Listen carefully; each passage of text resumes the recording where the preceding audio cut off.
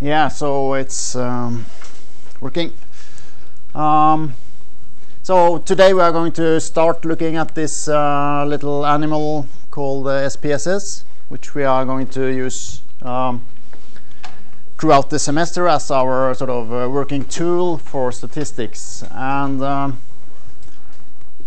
I'm not going to keep on very long for today because it's most important that you start for yourself and get into this. But I will at least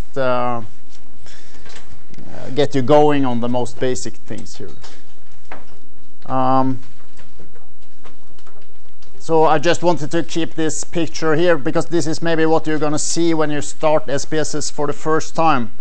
And this is something that is not commented in the compendium because it's something in the new version. So here it says something about Unicode. It's just a way of coding text strings. We don't have to bother what it is at all, but you just say yes to that. So you click here, use Unicode encoding, and then it's going to do that for the rest of the time, I think. Then you get to this dialog here, which sort of asks you what you want to do, and probably you're going to be annoyed by this fairly quickly, so you're going to choose down here, don't show this dialog in the future. So when you start SPSS, it will just start and don't try to be smarter than you in a way. So, and this is commented in the compendium somewhere. So sometimes you want to just mark this, and then SPSS from that point will start in a normal fashion. So I'm going to do that right away. And say OK, and then I might just open some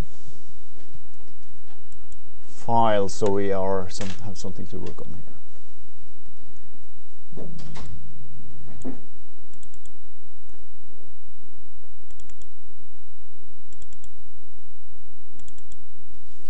And I'm just going to do some examples. I'm going to use this file that we have seen with the demographic data from some countries. Okay. So okay.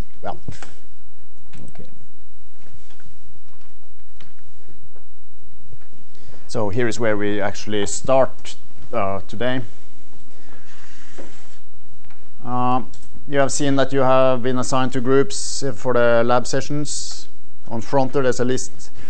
So we start with 3 groups, each having 2 hours of assistance, and then we'll see. I expect some of you will just find it very easy to work with SPSS on your own and don't really need to be there. And so we might just collapse into maybe 2 groups later on. Well, we start with 3.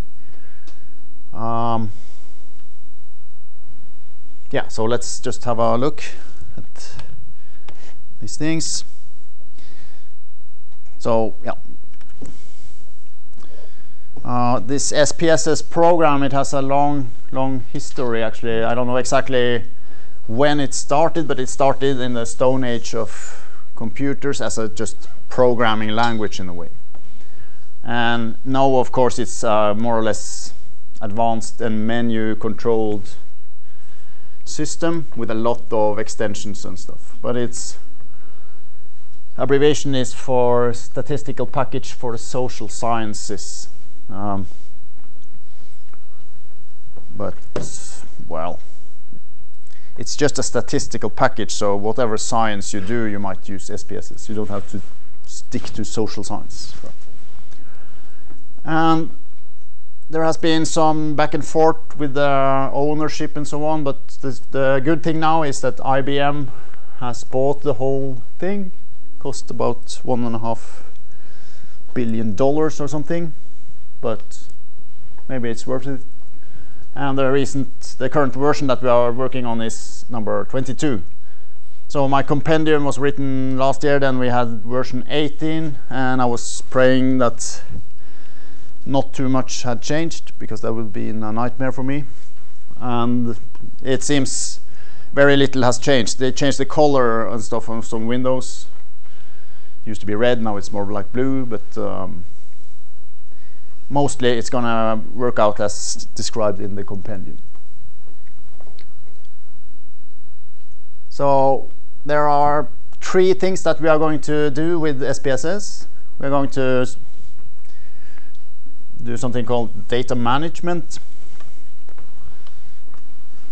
and we are going to do, of course, descriptive statistics, and then also statistical analysis. So among other things, SPSS can do this.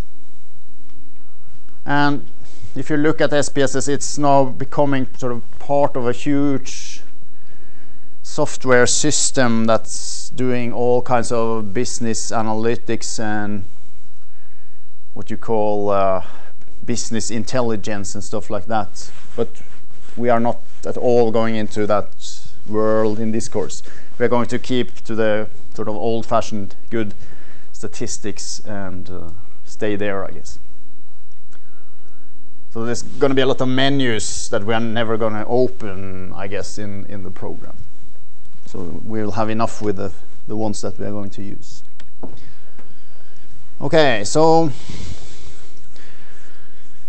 technical issues with our use of SPSS. It's somehow installed on the computers located on this campus, and you are not going to have an installation on your private PCs unless you buy it for yourself, which you probably don't want to do. You might find on the web, I don't know exactly, there might be student versions that you can have on your PCs that would work okay, but they might have limitations on the sizes of data sets you can work on. However, this is not going to be a problem at all, because you can run on the campus computers with this remote desktop thing. So all you need is a fairly okay web connection where you stay. And it's even better now than what I thought, because you're here in say you're on a weekend in Oslo, and the thing you really want to do there is, of course, work with SPSS. So you sit with your PC here, and you go on the web. This is your PC. Go on the web to Molde, to Molde, and you connect to a remote server or something. I don't know the technicalities in this, but what happens is you're going to go and run on some computer here. So, okay.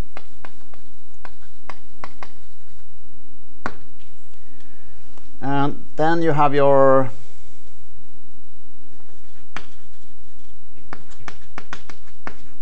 so you're logging in as yourself, with your student name and password and so on. So you get to see your files that you have on the campus system.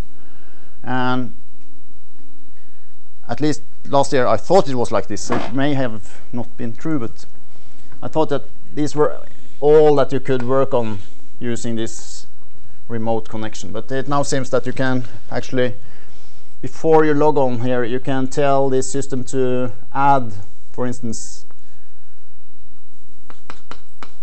some disks from your local PC.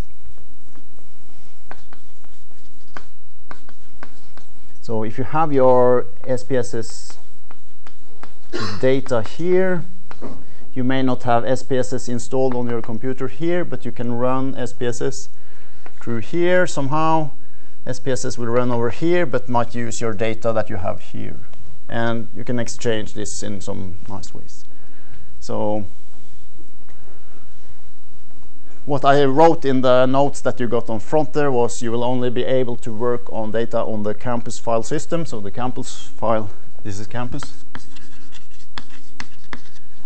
This is the campus file system, but I think now that you can even switch back and forth between your local PC and the system here and do every kind of data acrobatics like this.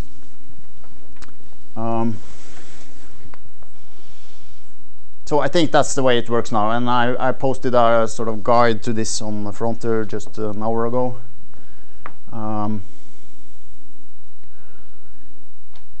So anyway, if it was true that what I said last year, then it wouldn't be a great crisis, because you can just go here. You can go start a web browser over here. You can go on the web and download from Fronter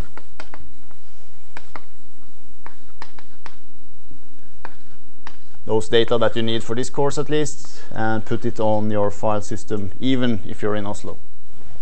So you will have access to the files, but you have to keep them here in the worst case. But in the best case, even that doesn't matter. So there may be good news here. Yeah, so what I said now is actually what it says here.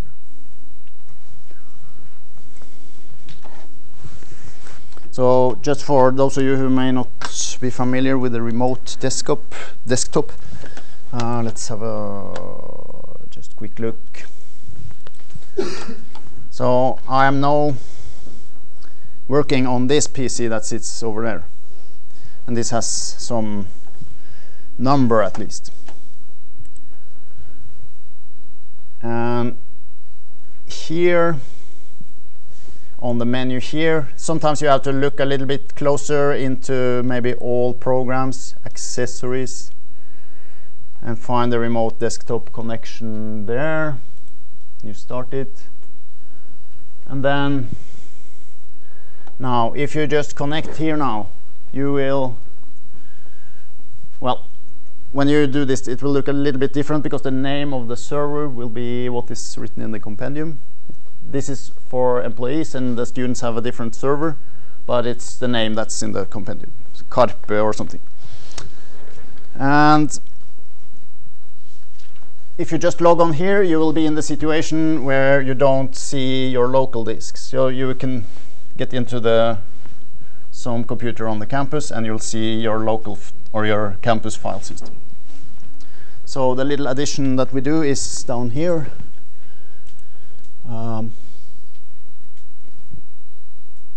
Show options, local resources, and more. It's described in this document on the Fronter. I wrote a news message about it, so you find it there.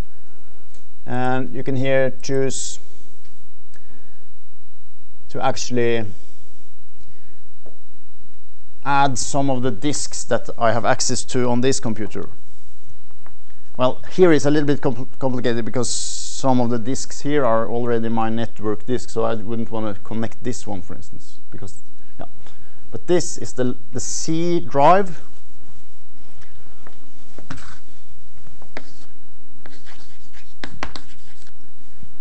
This is the sort of main disk drive on a Windows PC.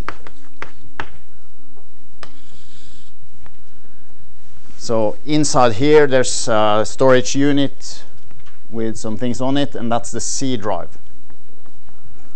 So that sits physically inside this machine. The rest of these things are complicated in the network and stuff, but the C drive is on that machine. So I'm choosing that one. I say OK, then connect.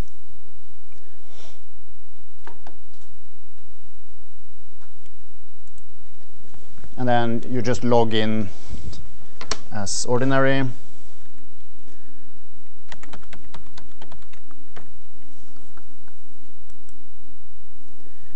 And it connects. And you can sit in Oslo, and you will have this picture, which is now the interface, or the. So now this screen is just showing what happens on a different PC somewhere in this system. Okay. So here we have, let's see what's here. Yeah. So here it says a local disk that is C. Now the C drive here is actually the C on whatever machine I'm on remotely. And then there's a C down here, C on SPC A134. So A134 is this room. So this is the drive on that computer. So I can now play with files on either that physical thing there or anything else that is here. So you see, I recognize some of the other things that I already had from before. So this is going to look a little bit different from outside, but it's going to work fine. And now you will see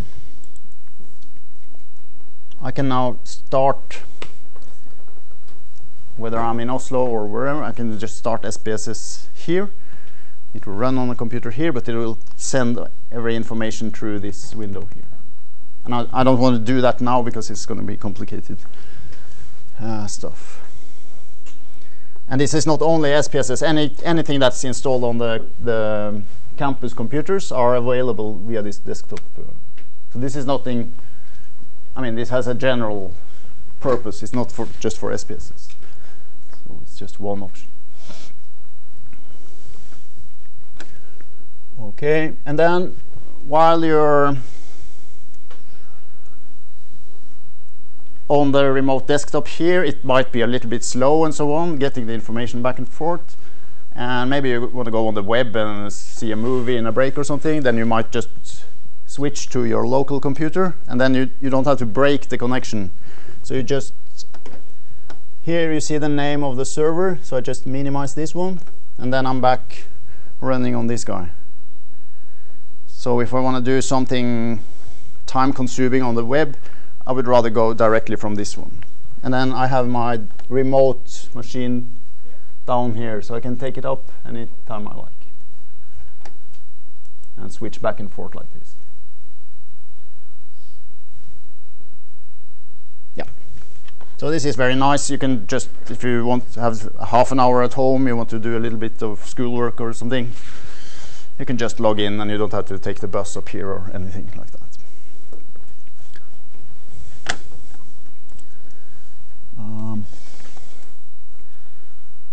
Yeah, I think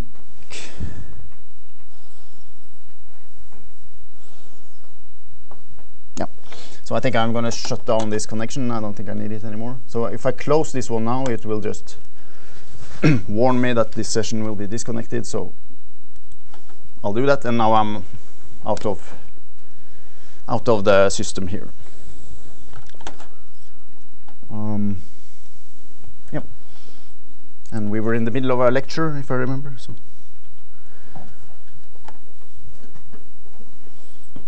yeah. Here is this Unicode thing that we saw in the beginning. And then, yeah, there might be some talk about the official sample file. So this SPSS system, it comes also with a lot of example data files.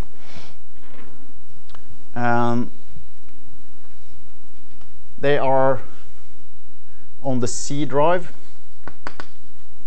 Again, probably they will be in the program files / or Windows / IBM something folder. So let's just try to locate it.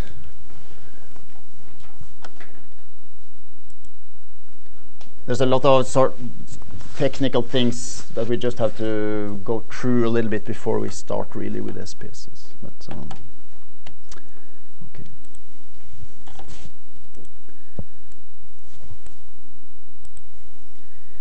So here is my personal file area. Make sure that if you have important work or any work, actually, you save it on your personal file area. This is the physical drive on the computer there. And the difference, one difference between this is that this one is backed up more or less, I think, once a day, every night actually.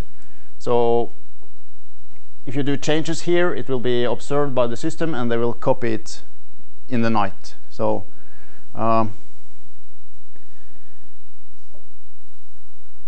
if something happens, you sort of crash a program and you lose some work here, the only thing that you will lose is what you have done in that day. you won't lose 2 weeks of work, for instance, or a half a year or 2 years. So it's backed up very frequently, and you can recover at least a very recent version of your work. But this guy, I had some horrible experiences where it just died upon me a couple of years ago, and I realized I had done the horrible mistake to save important program code, among other things there, and it was just lost forever. Could never be recovered. So work on this area. I'm not, probably, maybe you don't even have the access to write on this disk for what I know. Okay, but we need to look in here because programs might be installed here. So here is the program files folder on the C disk. You go in here and you find the IBM SPSS, and then you are down statistics, yes, and version 22, and so on. And somewhere here should be samples. And we have English language samples. And the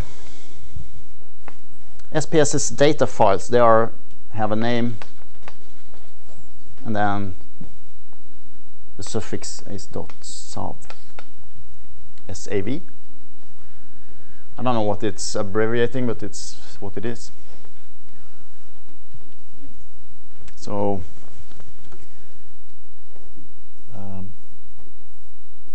if you just click on any of these, it will open in SPSS, and if your SPSS is not started, it will actually start SPSS and open the file. So they are in here on the C drive. Okay.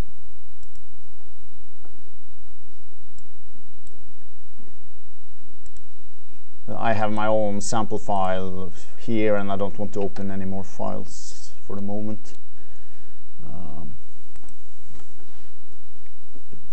Yeah. Okay. Just ask if you have any questions.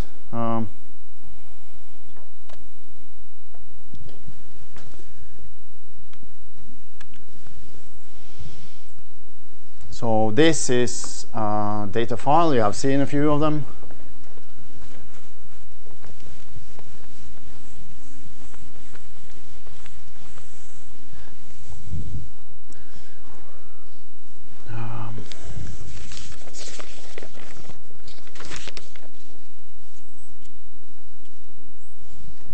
So what the data file does actually, or contains, is we talk about objects,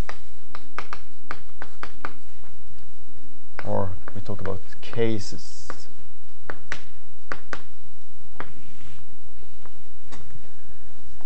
So always a data file will be a set of or one or several variables that will contain information about the objects, right?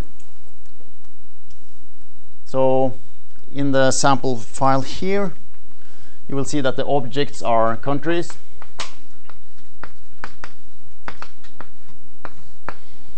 and in this case it's a selection of the countries of the world. And then we have variables. We talked about this before also. Variables.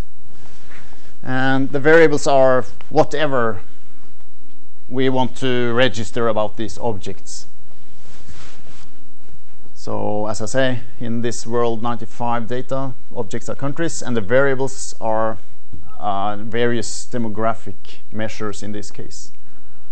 But of course, any data file, the object can be whatever. It can be people, it can be cars, it can be, yeah, whatever.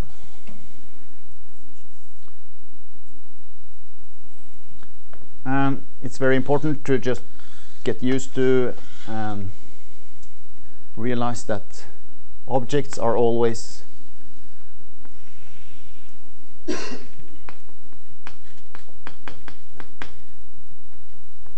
representing rows in the data file. So here are sort of object. They can have a number, for instance, could be the first variable, 1, 2, 3, 4, 5, down to some n. And this object 3, here we may have different variables that we record for this object. So it's 7 and 2.2, for instance.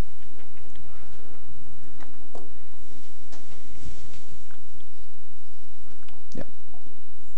So that's the sort of fundamental structure in this. Maybe, yeah.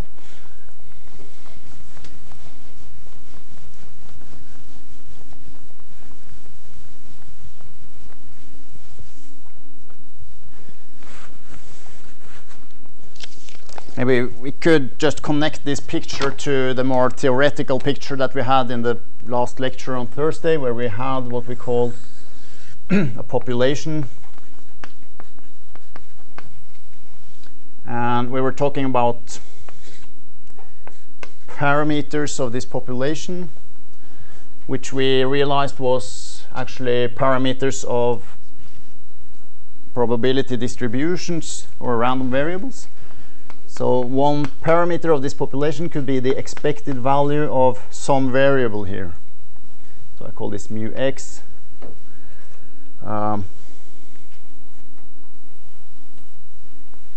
Say this is the mean.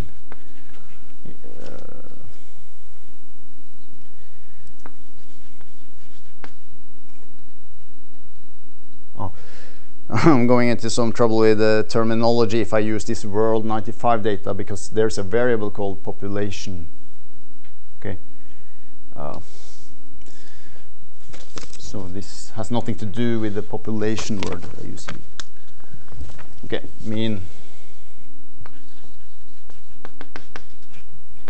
mean density of population. Okay.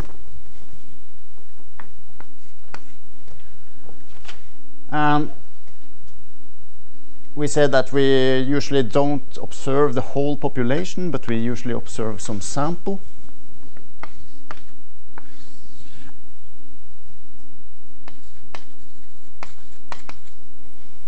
And then we observe x1, x2, xn. So we pick out some objects from this population and record specifically the values of this x variable.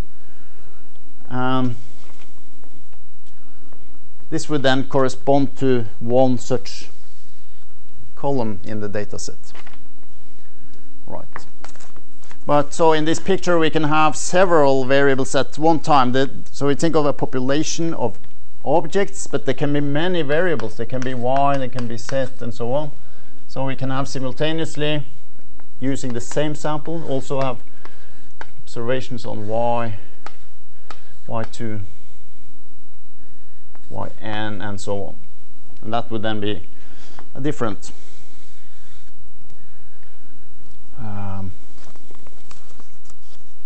column in the dataset.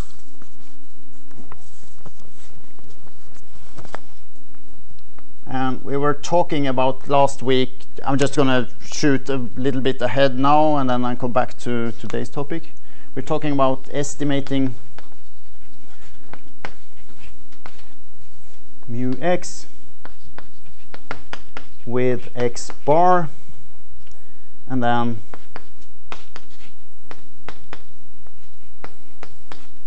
maybe we want a confidence interval, so we want the margins of error at 95%. So let me just briefly show you how this theoretical exercise is done in SPSS.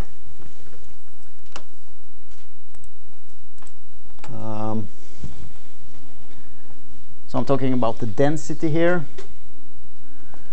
I have a sample of countries and the density for that sample is registered here. So what is the sample mean here, and how can I get, for instance, a confidence interval? So this can be done in several ways, but the most knock-on is to use something called Explorer here, I guess. So I just take, in this case, the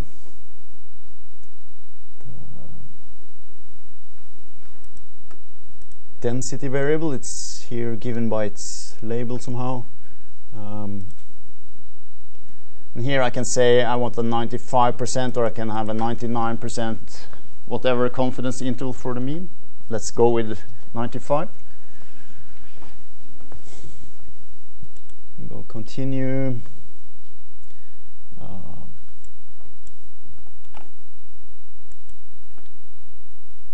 And there pops up some output from this process, and I see that the sample mean is 203.4 persons per square kilometer. And 95% confidence interval has a lower bound and an upper bound at 75 and 331. So this hopefully connects a little bit the theory that we did last week, where we just were given some x bar and some s and some n, and then we computed x bar plus minus set alpha half times s over square root of n something.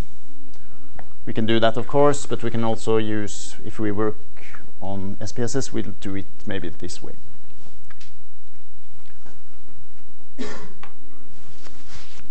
Yeah. Okay, next week we will do this properly.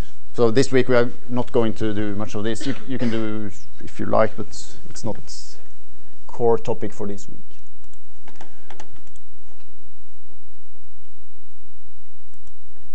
So my purpose here was more or less just to try to put into your minds that this picture of a data file has very much to do with this picture of a sample here and what we do with x1, x2, blah, blah, blah, like this. Yep. Yeah, we said all this, I think. Yep.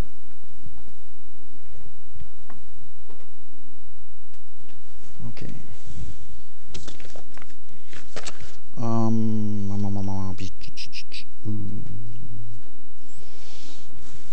Yeah. So there are two main windows in the SPSS world. It's this one, which shows you the data, and it's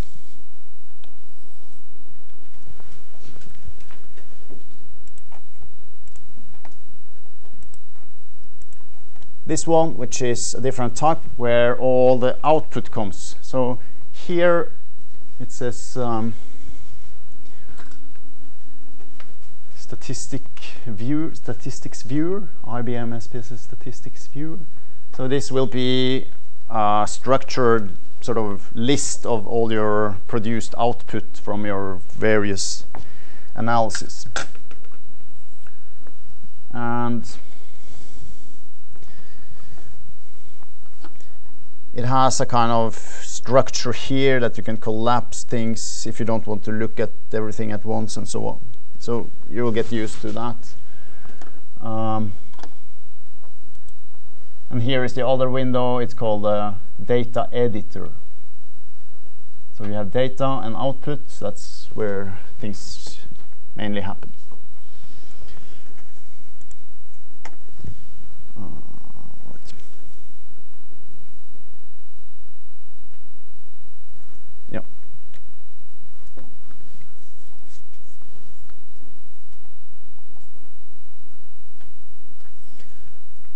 And I talked about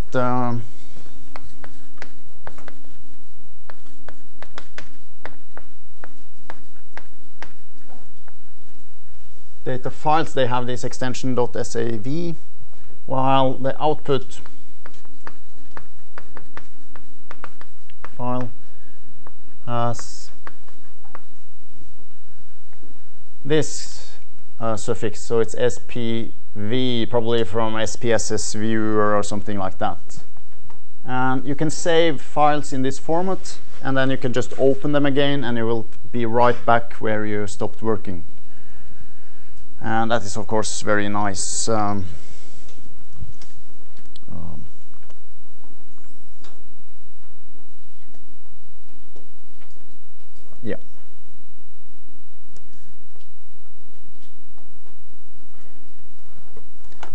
if I go like here, say this, so suppose I've been working for 2 hours on my assignment or your report for something, and you have this and that graphics and those analysis, and you want to put them into your report, but you desperately need to go and have dinner or go have sleep and work next day. Then you just somehow save as, and the suggested here is this right format for output. So next time you start working, you can open the data and you can open this output, and they will be just ready to continue. I don't want to do that now. And another thing, just mentioning it, you can have at the same time you can have several data windows. You work on several data sets in parallel, and you can also have several output windows. So that could be useful, for instance, if you don't know exactly what you're doing, which is quite common in research. You might have sort of a sketch on one side, and then if you come to something that you really want to keep, you put it in a different file, which is a more important save file. So you go here on the file menu, you open new output here, and then they sit right here, and let's see,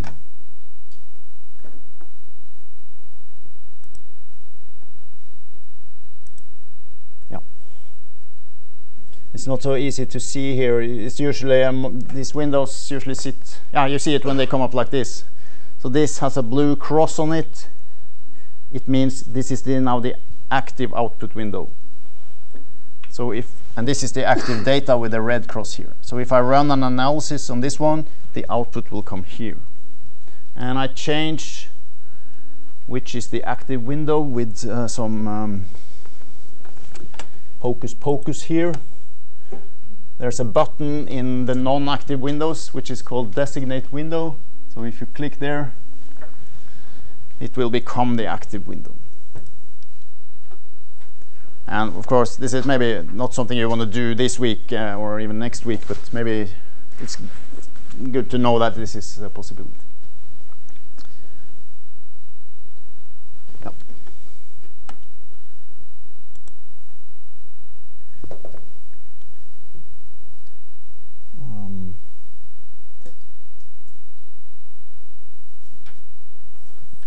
Yeah, so we can just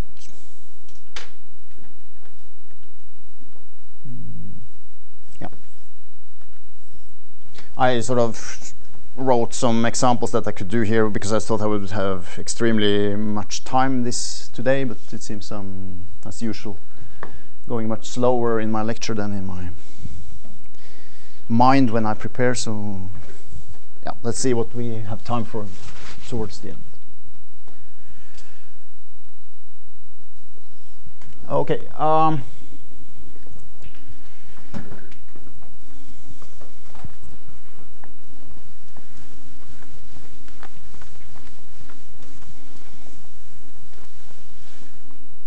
This is also well, when you start using SPSS, you will do everything by using these menus. So you choose among files, blah blah blah, data, and so on, menus, and then you get these dialog boxes.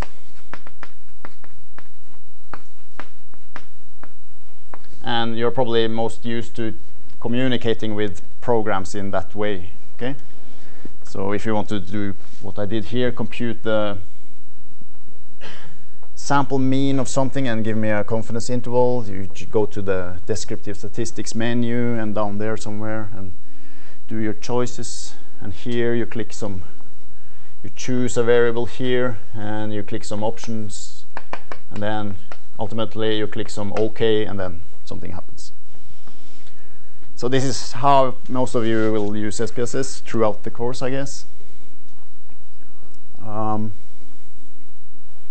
when you become a little bit more advanced, as some of you might be, maybe in your writing your thesis and so on, your master thesis, you might want to use something called syntax files.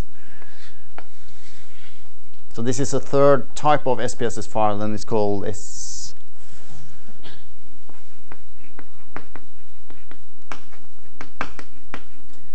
think it's .spx.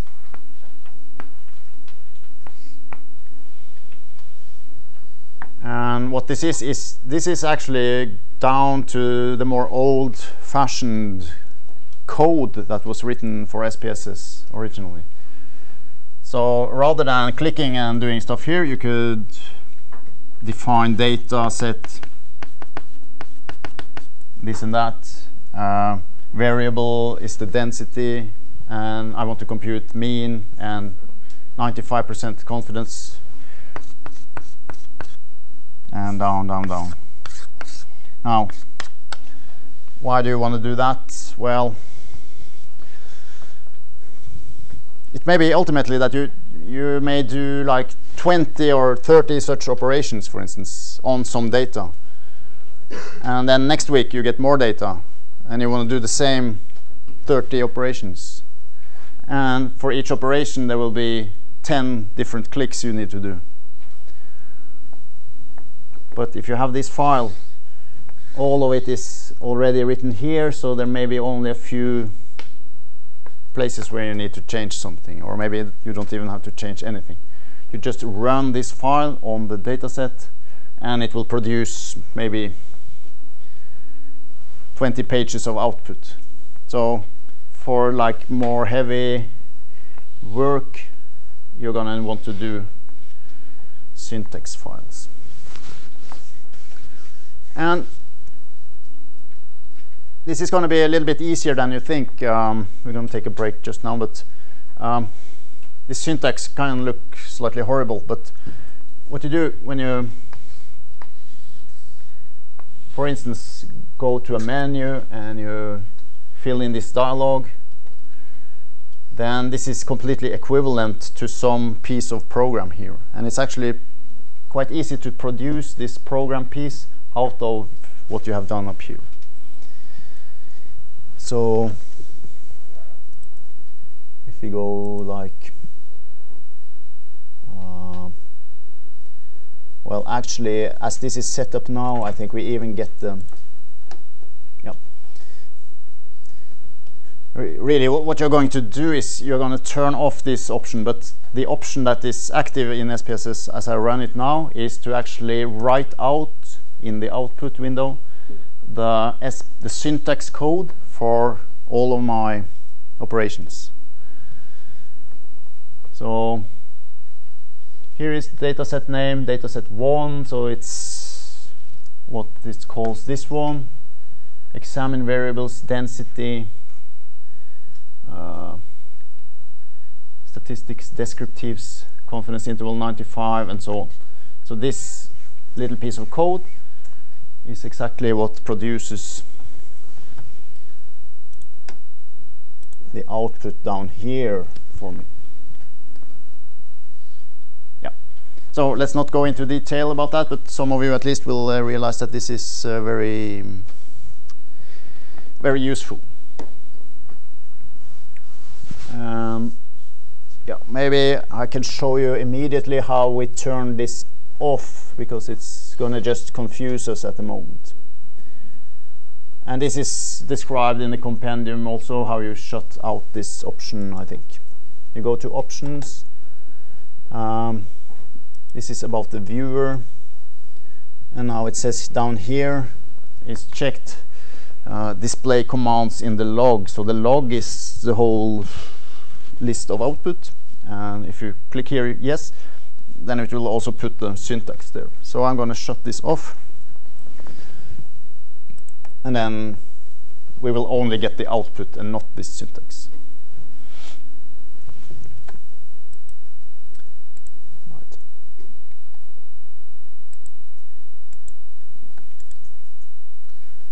So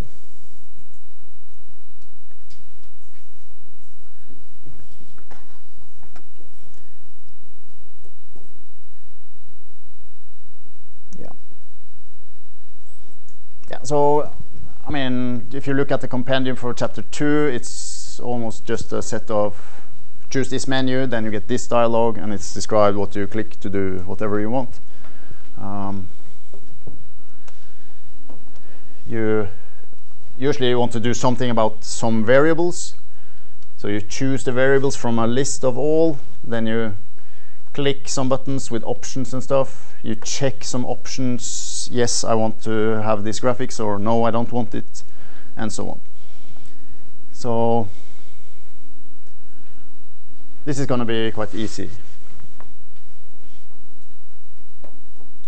And before taking break, there's just one feature that I like to point to that it's not so easy to remember maybe, but it's very handy.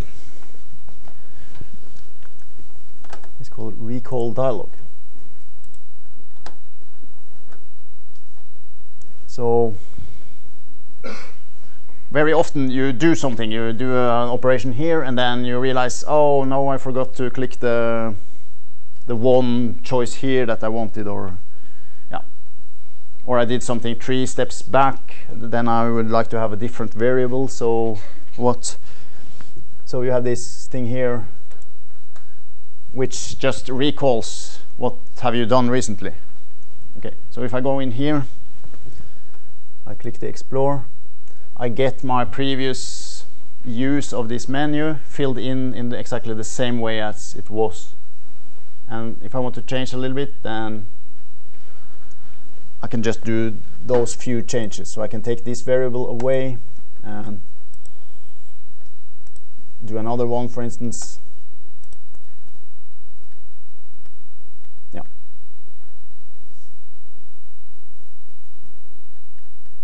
So where did that output go?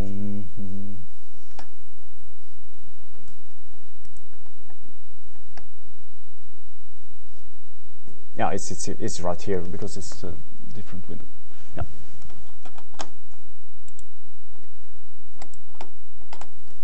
Okay.